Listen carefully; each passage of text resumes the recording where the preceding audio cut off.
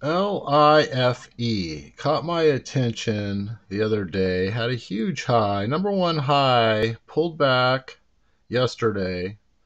Kind of did an up and down, pulled back, and I think it dropped all the shorts out. And I feel like the $7 bottom, which was pretty much impossible because I had my finger real close to the buy button.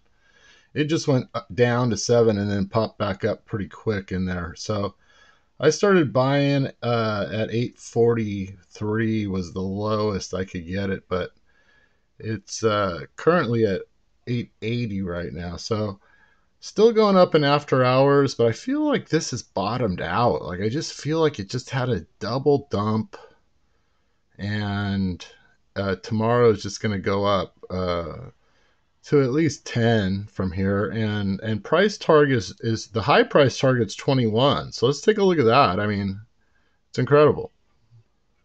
All right, so we got a 1967 average, 18 low, 5 analysts, $21 high. All right, now let's take a look. The news came out and it pumped pretty damn high, I gotta say. And it's pulled back, had a nice pullback that day too. But it dropped below the day's high, which was weird. But still stayed about 50%, I would say, from where it started. So then today it was going along and it looked like it was going to go up, but it started to go down because it just started to go down, and there was a trend line there that it broke right in here or something. There was a trend line going from here to here at an angle, and it just broke through it. And as you can see, right in here was the trend line, this purple line. And as soon as it crossed that and didn't bounce, it stayed there for a little while and was, I have an alert, so it kept ringing, and I was like, man, this thing's not going to go up. So then I was like, okay, and it just dumped. Like you went like instantly just dumped, like broke everybody that had a stop loss in this area. This thing caught it, and the money maker came in and swooped them all in.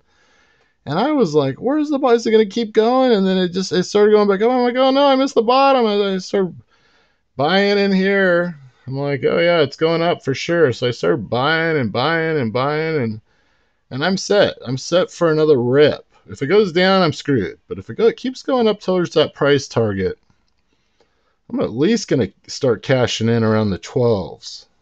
All right. Somewhere in here.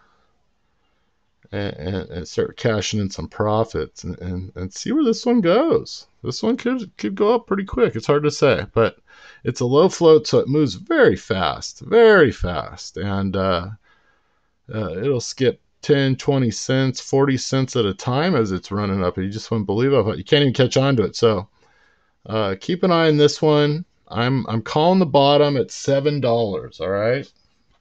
I know I have it set at $6.98, but if you go over here, look at the low, $7 even, and hopefully that's it. Hopefully we can start making some money on this one, because 3 price targets upgrades were recent, plus the news. This thing's has to go up, I mean, there's no guarantees, but my new number one pick, Life.